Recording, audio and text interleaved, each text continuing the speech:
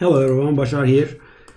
So for Hearthstone we have transitioned into the Year of the Phoenix, and Year of the Dragon is now over, and as a result some of the expansions have migrated into Wild. As usual, the Year of the Raven expansions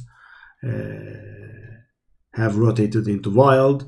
These are Witchwood, the Boomsday Project, and Rastakan's Rumble, and some of the cards also have been Fall of Fame, some priest cards and some classic cards,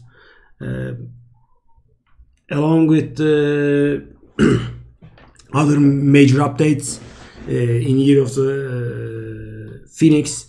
The ranked system has been completely changed. I think I am legend. Yeah, I am legend in both. So though it's like the League of Legends or blah blah Dota format. I mean, there are leagues called bronze, silver, gold, platinum and diamond. Each of these have 10 sub ranks. For example, bronze 10, bronze 9, bronze 8, blah blah. And as you descend in ranks, I mean, so the bigger number is worse, so to speak. I mean, so bronze 1 is higher than bronze 10, etc. And each of these ranks have 3 stars in each. So a league has a total of 30 stars, and every time the season resets, every time a month ends, you start from bronze 10. So how is this better than the old system? This new system has more rewards, first of all, and you get a multiplier to your rank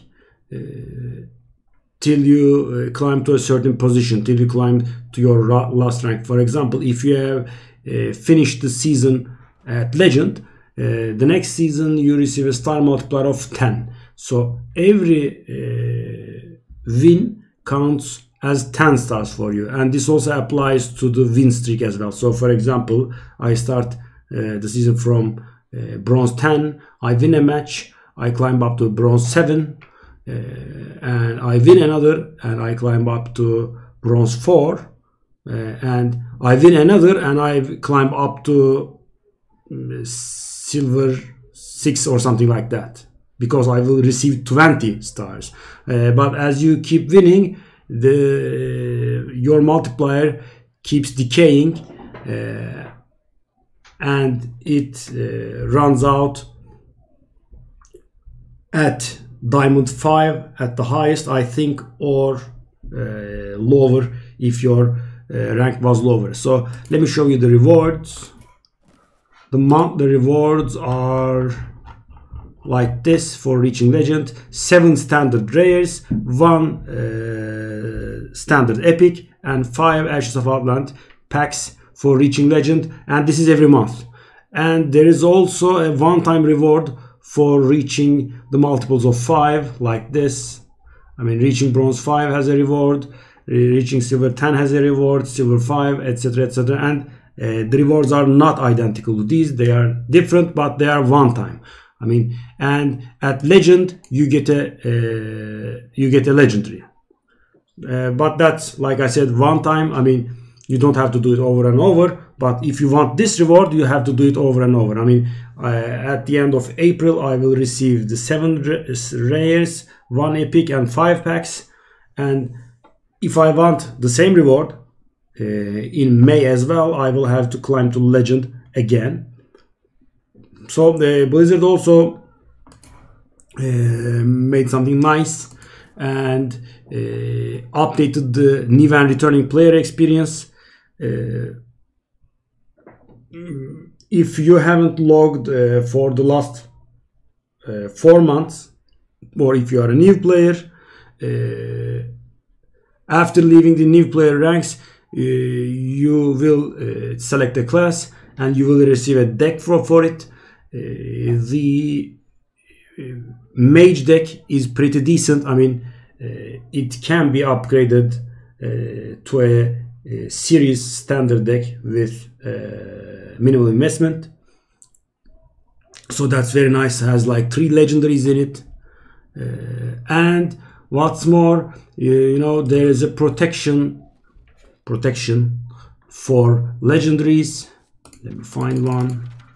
Yep, for example, there's Kine here. So if you open a legendary from a pack, for example, you open the Kine from Ashes of Outland, and then you will not receive another Kine until you unlock all the legendaries in the Ashes of Outland expansion. So this is a sort of protection. You do not get the same legendary until you have completed everything. And now Blizzard has extended this protection to all rarities. So unless you have completed all the commons in an expansion, you will receive new commons. Unless you have completed all rares, you will receive new rares from packs. But if you have completed all commons or rares, I mean, you will just keep receiving random commons and rares. That doesn't change. I mean, this protection does not upgrade the rarities you will receive from a pack, but it just makes you complete the commons and rares much easier, and the epics, of course. So that's also very nice as well. I mean, now you can complete, I mean, with like 60 packs or something, you can complete all commons and rares. That's very nice to have. There's also that. I have talked about the ranked system. I have talked about the new and returning players, the protection. Is there something else? Well, of course, as you can see, the Demon Hunter is here, and we were given, I think, 20 basic cards or something like that. Let me find it. Yep. So, oh no, only 10 basic cards. So there are 10 basic cards in total for Demon Hunter, which means these cards will not rotate ever, unless Blizzard decides to Hall of Fame one of them, but I don't think so. So these cards will remain forever. However, you might remember the Initiate set, which was given to us at the end of a quest line where we unlocked the Demon Hunter class. These cards belong to the Year of the Dragon for rotation purposes. So in 2021, where the new standard year will come and the Year of the Dragon expansions will retire, these cards will retire as well. So in 2021 April, we will lose Rise of Shadows, Saviors of Uldum, Descent of Dragons, and Galacron's Awakening Adventure, and these Initiate cards. They will all migrate to Wild. In the Year of the Phoenix, all expansions will contain 15 Demon Hunter cards and 10 of each other class. So there's that. I mean, Demon Hunter will receive more cards, and Demon Hunter was extremely overpowered when it was first released. Sadly, that was a bad design on Blizzard's part, in my opinion. I mean, it looks like the class was not playtested at all, or very little playtested, because almost every single card was overpowered, and the class totally dominated.